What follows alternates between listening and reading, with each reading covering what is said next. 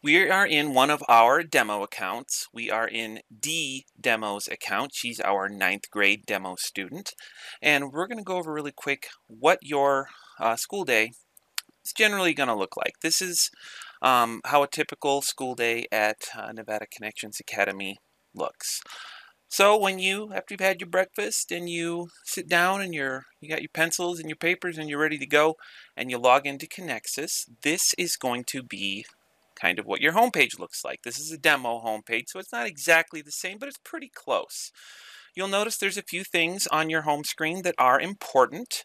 Right here we have your to-do list that shows your lessons. And Dee still has several lessons she needs to complete for the day. Looks like she needs to do organic compounds, biconditionals and definitions, websites for her web design course, and she's already completed a couple for the day. She's completed her U.S. history and her English lessons, but she still needs to complete a few more lessons for the day. Your lesson to-do list is the most critical part of your school day. This is going to show you what you need to do for the day, what your assignments are. And it's very important that you do what you're assigned every day, because if you don't do them one day, they are going to roll into the next day, which means you have more stuff to do on the next day, and they can back up on you pretty fast. So you want to get through all of these lessons for the day. Every lesson should be taking you about 45 minutes. Some might take a little less, some might take a little longer, but about 45 minutes is the average to completely get through a lesson. A couple other things you're going to see on here is webmail. And you notice she's got 17 unread messages. Dee's not doing so good at checking her webmail. You want to make sure you check that every morning, just to make sure the teachers might be trying to get a hold of you with important information. A lot of times teachers will make changes to assignments to make them a little easier, make them a little more straightforward. They might send out special instructions, so you really want to be checking that and actually reading it. Just in case that information's coming through, you don't want to miss that. You could be doing extra work you don't have to do. And the other thing right here is your grade book. You have, 24/7 access to your grades all the time. So, definitely want to check in on that from time to time. And right here you have the message boards. Now this year we're switching over to teacher websites. Some teachers are still going to be using the message boards and they will maybe link to their website. But, some teachers are going straight to the website. That's what I'm doing. I'm putting all my stuff straight onto the website. Just because I have a little bit more control and there's some more graphical stuff you can put on there. But, you still want to check the message boards if you are aware that your teacher might not be putting everything on the website. And it's going to change from teacher to teacher, so make sure that you know what's going on. Over here, you can see that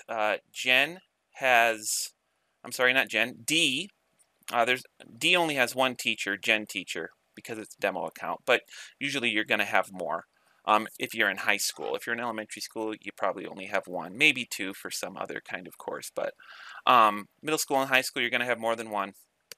And you can see here is Jen teacher's contact information. There's a phone number right here. This little orange thing with the LL, that's a link to the live lesson room. We'll talk about live lessons in a minute. But these links and this information is important. If you have a question, please call your teacher. That's what we're here for. We can be reached through phone call. You can text the numbers. You can text to the numbers and we can text back. You can send a webmail, whatever. There's all kinds of ways to get in touch with your teachers, so make sure you're taking advantage of that. Up here, there's some other stuff that's a little bit more advanced, so we won't necessarily need to get into that right now, but we will touch on that later. I just kind of want to give you a quick overview of what your homepage is and what the important stuff is. So remember, if you have any questions, technical problems, the clicks don't work, you don't know what to click, don't wait, don't let it back up. Like I said, those lessons will back up on you. So please, if you have any kinds of problems, make sure you get in touch with any teacher as soon as possible.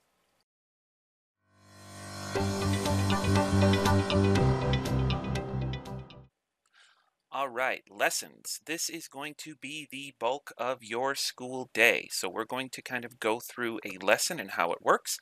We're going to use a biology lesson as an example, but there are different things in different lessons, but they all follow the same basic format. So once again, we are on D-Demo's homepage, and you can see she has a few lessons here she needs to complete. So we are going to look at organic compounds and click on it. So here's our lesson tab. This basically it takes you through a lesson on a single piece of content that's in the textbook that you would do in a standard one of your biology period in a brick and mortar high school, where the teacher would go through stuff and put up slides on the front screen, write stuff on the whiteboard, pass out worksheets. It's all that same kind of stuff that you get in a brick and mortar classroom. It's just all in one place for you online, and you go through it yourself. But it follows the same basic format as a class in a brick and mortar school. So let's point out a couple things on this screen. So this is your lesson screen. Now if you go over here to the left and click on this little purple arrow right here, that will open up your lesson tree. Okay, and it shows you all of the lessons for this class in this unit. So this is Biology 1, the nature of life, and we're on lesson 6, organic compounds. And you can see all the other stuff here too. So we're going to close this out, click it again. Okay, now you're going to see the first tab just kind of tells you what the lesson's going to be about. The learning objectives of the lesson. What are we going to talk about in this lesson?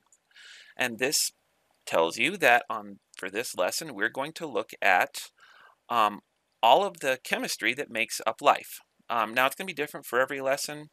Every class, English is going to be different. Math is going to go over a certain math function, things like that. But it's going to tell you what is in this lesson. And here are your learning objectives for this lesson. This is what you should know by the end of this lesson.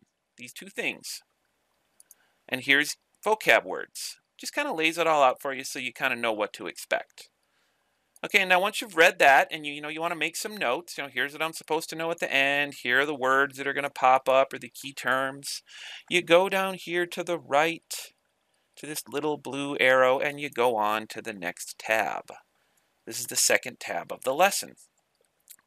And it goes into a little bit more. It gives you a reading assignment. It says read page 45 in biology. So you want to grab your textbook and open it up to page 45, read it, take some notes. If you don't have a textbook, for whatever reason, maybe it hasn't arrived yet or you lost it or it's just not handy, the online textbook is right here. You can click on that and it'll actually take you to an online version of the textbook, and you can just go to page 45. Go. See? Boom, there it is. Okay? It's the same textbook, it's just online. Okay, so we're going to go back to the lesson here. So it takes you through some more stuff. Right here, these links, all these blue links lead to stuff that's important, stuff that helps you to learn the material. So you don't want to ignore them. You want to click on them. So right here, making models of macromolecules. Okay, that's going to take you to a worksheet. So you can print it out. I would recommend printing it out and complete the worksheet. And then you're going to stick it in your binder. Most of these worksheets that are inside the lesson don't have to be turned in. There are exceptions, but these are just study aids for you to learn the material. Sometimes your teacher might ask you to turn it in for a grade. Not usually, but sometimes. But we'll make you aware of that if it's the case. Here's another link to help you practice some concepts. We have lots of little fun gizmos and stuff that are kind of interactive and let you play with virtual tools to kind of break it up. Worksheets and reading is all fine and good, but sometimes you like to get some hands-on stuff. So with this little widget right here, you can mix stuff together. Okay, you can test it. There's different types of tests that you're going to do on different chemicals. Let you know what happens. We can do the Benedict test for a carbohydrate, the Lugol test, and when you go through the lesson, you'll learn about those things. So you have to read the material in order to know what to do with the widget. we call them widgets or gizmos. Okay, so be aware of those too. And here's another worksheet. Sometimes they're just articles, okay? The third slide usually takes you into a little bit more detail. Read pages 45 through 49. Fill in definitions. Make sure you know what all these words mean. More worksheets right here. You know, the worksheets usually aren't too long. You know, this one's only, looks like it's a page of reading and then a few questions. Then the next tab. Okay, and this is a practice, kind of a review type activity. So when you get to here, you want to see if you know the answers to these questions, and don't just click show answer, because this is kind of like a self-test. There's no point in just showing the answer. This is to see if you know what you're supposed to know. If you don't know it, you might want to go back and review, which you can do. But you know, you can check yourself. Ask yourself the questions, see if you know the answer, maybe write it down, and then check to see if you're right. Okay, and then these are the answers to the worksheets that you did a couple of slides ago. You know, they give you the answer so you can check your own work. The point is to see if you know the material that's in the lesson and if you get it right. Because like I said, a lot of times they don't need to be turned in, so we go ahead and give you the answers so you can check yourself to see if you understand the material. If you don't get them right, you might want to go back and review. Now on the last tab, we're going to go to tab 6 here, there is an assessment. This looks like it's a little quick check. 5 questions. It just goes over the material in the lesson to check if you know. Now quick checks do count for your grade, but not a whole lot. They're not very heavily weighted. We really want these to be just kind of a review to make sure you understand the lesson before you move forward. Okay, so you want to, don't Google it. I mean, that doesn't help anybody. If you just Google it, you're not learning it. You want to try and answer it yourself. Now, if you don't do so hot on it, 9 times out of 10, the teacher can reset it for you, and you can try it again. This is not like a gotcha type thing where if you don't know it right now, you're just doomed forever. No, that's not how it works here. We want you to get it right. So you go through it, give it a go. If you do great, awesome, move on to the next one. If you don't do so hot, just let your teacher know, hey, I really want to try this quick check again, or I want to try this quiz again. Can you reset it? Usually, yeah, no problem. Because we want you to what's called master the material. Mastering the material means you know it, you can show that you know it, and you move on. You can do it as many times as you like. Okay, so that is how a lesson works. Now, like I said, you're gonna have different stuff for different subjects. English will probably maybe have an essay assignment, maybe ask you to dissect a narrative or a story. Math is going to have practice problems, practice work, things like that. Every class kind of has something a little bit different, but they all kind of follow the same basic layout. So once again, if you have any questions about a certain part of a lesson, if something confuses you, please contact the teacher of that class, like right away, like right when you're stuck. Say, okay, I don't know what to do on this worksheet. I'm going to hop right over to my homepage, click on the teacher's contact info link, send a webmail, or call. We're here during the day. Most teachers are here between 7:30 and 3:30. If you got a call after hours, you can do that too. We may not answer, but leave a voicemail and we'll contact you the next day, or send a webmail. We'll contact you the next day. We want to hear from you. We want to make sure you're staying on track and moving forward. So again, please feel free to contact us if you are stuck. So that's lessons.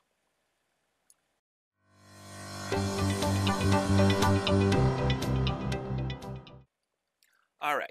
So let's talk about how tests work here at Nevada Connections Academy. It's different than in a brick and mortar classroom, just like a lot of things here.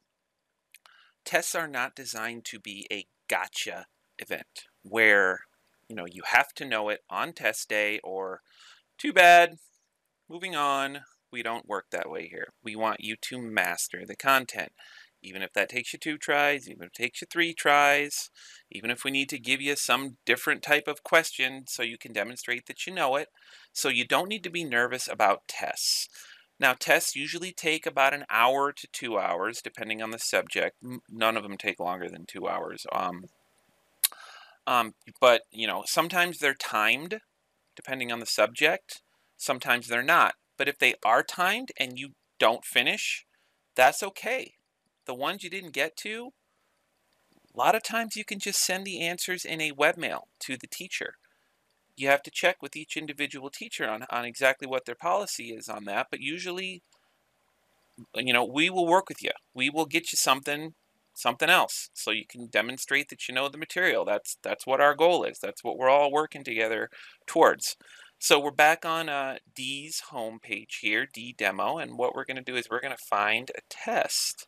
Now you can't do this on your lesson tree, but this is a demo account, so we can do it here. We're going to skip ahead to the Nature of Life unit test so you can take a look. So this test is timed, 55 minutes, 26 questions. It lets you know what the test, how much time you have and how many questions you're on it. There's multiple choice and there's short answer. So make sure that you got yourself some time. It's nice and quiet. You can concentrate. You've studied up. You're feeling good. Once again, Googling answers does not help anyone. You want to make sure that you know this material and that you have learned it. Do it all yourself, and then when you're ready, you just click Start Assessment. And there you can see the little timer up in the corner here. It's starting to tick down, and you just go through. And these are multiple choice questions right here. And you scroll down, and these are single answer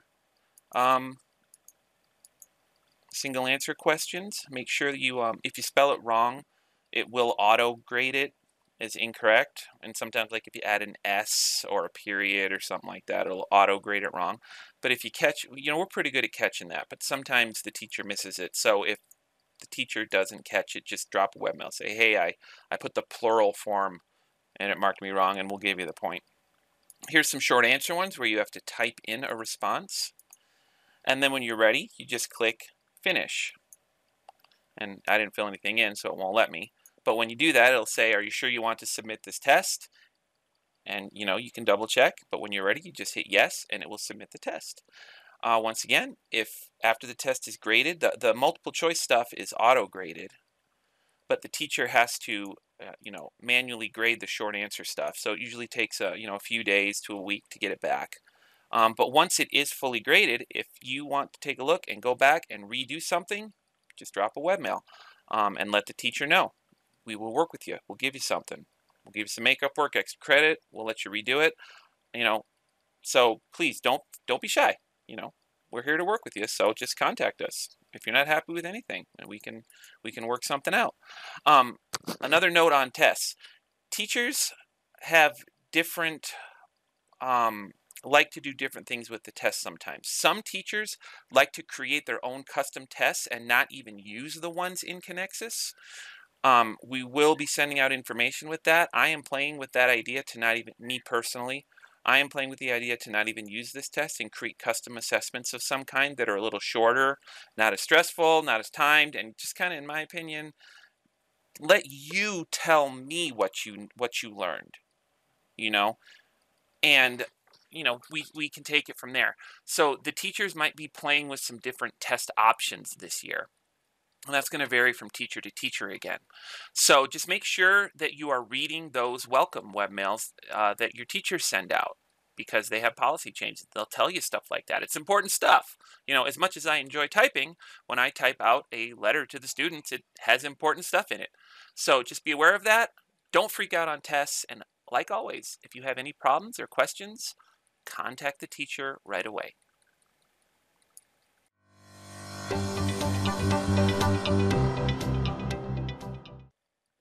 So now we're going to talk about portfolios. What is a portfolio? Everyone knows and loves portfolios. So while the majority of the lessons and assessments and the stuff you have to turn in are multiple choice quizzes, short answer stuff, things you just have to type in and submit answers, portfolios are projects. These are things that you are going to have to write, create, draw, something that allows you to be creative and demonstrate to us that you can take the stuff that you've learned and put it into some kind of written or creative format. Um, and these differ wildly depending on the unit and the class. But again, like always, there are instructions. So we're going to take a look at the portfolio that D Demo is on, and it looks like she has completed her writing workshop family narrative for English class, but we're going to go ahead and take a look at that. So we click on it.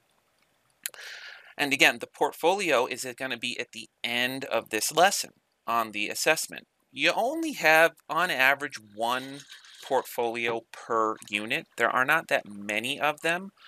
That's one per unit per class. So, you're going to have, maybe 1 or 2 portfolios a week. Usually sometimes less than that, depending on what the time of the year it is. But there's not a whole lot of them. But they are the thing that's going to require you to, create something. So this is the example of the English portfolio. This is the family narrative. And it's going to take you through the lesson, explain to you what a family narrative is.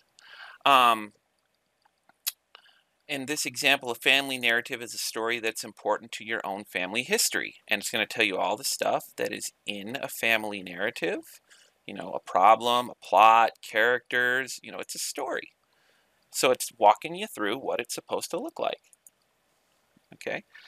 And it's going to tell you all the things that you need to do to double check your work, plan it, organize it, create a rough draft, brainstorm, all that fun stuff.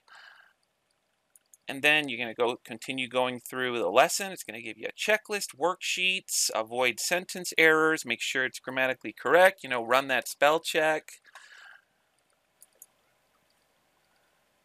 Going to give you some vocab words. Okay, and when you get to the last slide, okay, it says here because she's already done it, but what this is going to look like, this is called the Dropbox. Okay, and this is a demo account, so it doesn't show it exactly right, but right in this part, in this area right here, normally is a place where you can upload a file. So in this example for the family narrative, you would write out your family narrative in Microsoft Word, edit it, check it, make sure it's good to go, and then you will upload the file to the Dropbox. And then you click submit, and then boom, it's off to the teacher. Now, like I said, the structure of these will vary. Sometimes it's going to be a PowerPoint, sometimes it might be a worksheet that you have to fill in, sometimes it might be practice problems for math. They're going to change from time to time. Now here's the great thing. If the portfolio that's written in Connexus, if you're unable to do that for whatever reason, meaning you don't have the materials, maybe you don't learn in the same way that the portfolio that's in Connexus is having you do it, the teachers have other options for the portfolios. Maybe the assignment is for a PowerPoint presentation and you just are not very good with PowerPoint and you really just don't have the time to mess with it and work with it. Maybe you could write up just a report, okay? Or maybe you could write up something by hand. There are options, so you don't have to necessarily always do what the portfolio in Connexus says, and that's where the teacher's websites come into play. A lot of times they will put their alternate portfolio options on the website, and you can just check and see which one you want to do, and that's what you'll submit to the Dropbox. Okay, you just follow what's on the website, do it, and upload that to the Dropbox. So we're all about options here. If you, for whatever reason, if you have problems, let us know. We will figure out something for you to do. And double check that website first, because a lot of times the alternative assignments will be right on the website. So take a look. If you're still having problems, don't understand, I sound like a broken record here, but contact the teacher, phone, text, webmail. We're here to help. Don't hesitate.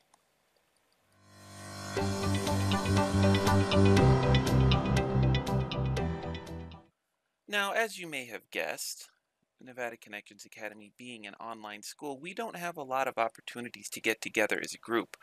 We do have field trips all the time, tons of field trips, but not everybody comes to those. You might not be able to come at the same time as the people you know and so forth. We do have those available all the time, but the only time we can regularly get together and everyone be there is in live lesson. You will have 1 hour of live lesson per subject every week, and it's going to be on a different day.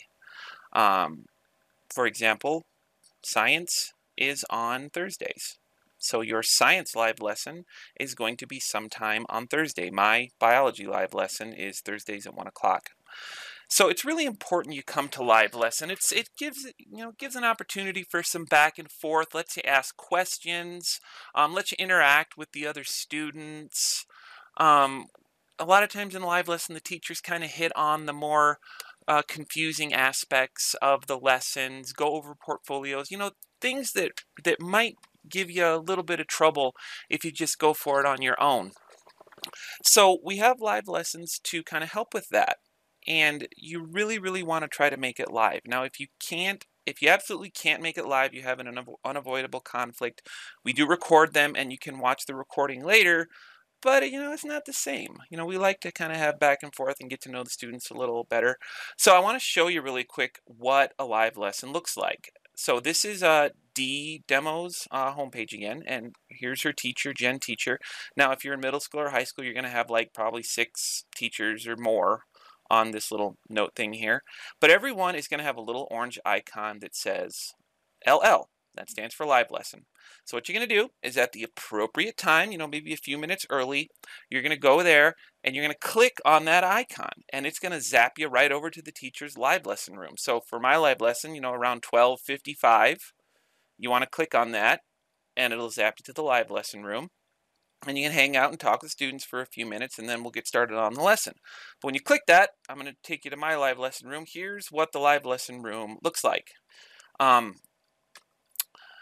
The live lesson is going to take a variety of different formats depending on the teacher and what you're studying. You get, for math, for example, the teacher does demonstration problems to show you how to do the math, how to work out the skills, how to work out the problems, and seeing that and being able to ask questions is critical. So, that's where you're going to learn your math.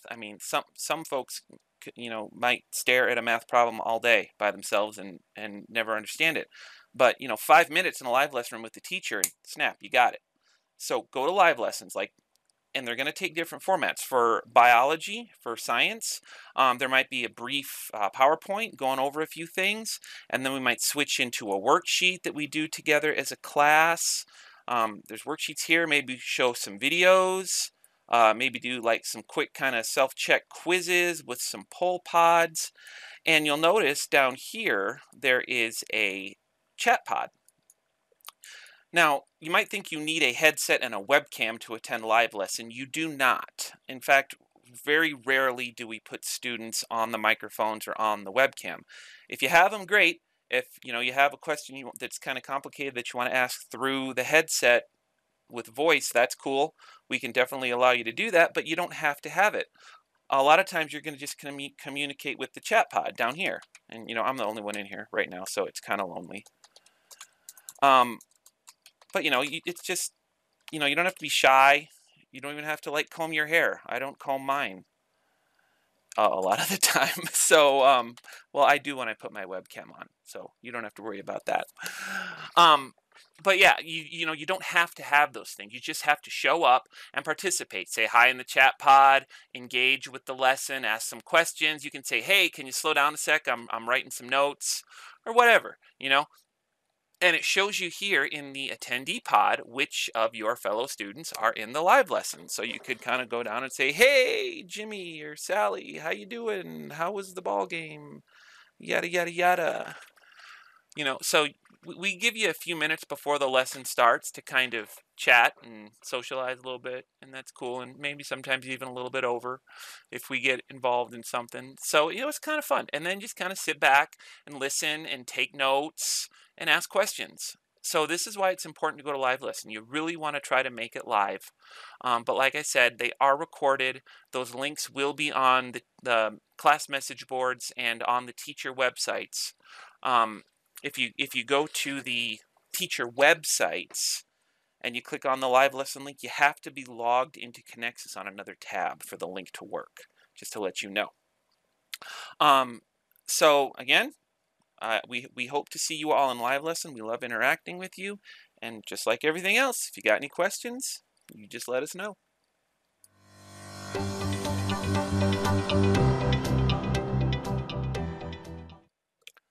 We have just gone through the bulk of what you need to know to be successful at Nevada Connections Academy. We've gone over the homepage, we've gone over lessons, tests, portfolios, live lessons. Those are the big things that you need to be comfortable with to succeed here.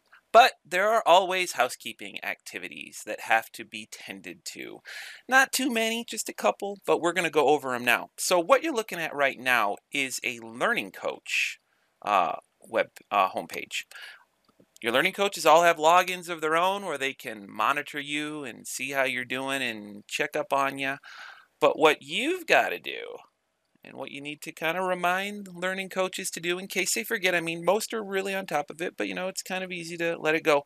You have to remind them to take your attendance. See right here, there's a link, it says record attendance. Your learning coach puts in the hours that you work. That you do schoolwork. And depending on your grade level, you have to put in a certain number of minimum hours per week. Okay, anywhere from 24 to 28 hours a week, depending on your grade level. Now, when you do those hours, it doesn't matter. If your schedule demands that you do your lessons at 2 o'clock in the morning, I guess as long as that's cool with your learning coaches, go for it. Teachers aren't going to be available at that time, but you can, leave webmails or messages or whatever. But when you do it is not, it's not critical. Just the total number of hours per week adds up to the proper amount. The state requires you to put in a certain number of hours per week of schoolwork. Okay, so that is where your learning coach comes in. They have to record the attendance. And right here in the attendance, they just fill in these little boxes. Coach Demo has a lot of kids, one for every grade.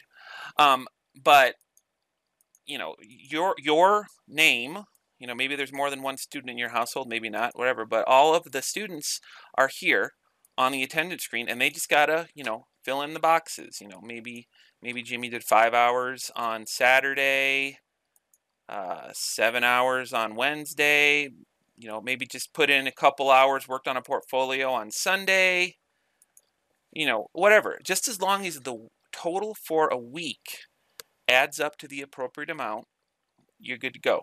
Now, if the attendance lags, falls behind that required total, you're going to go into what's called escalation.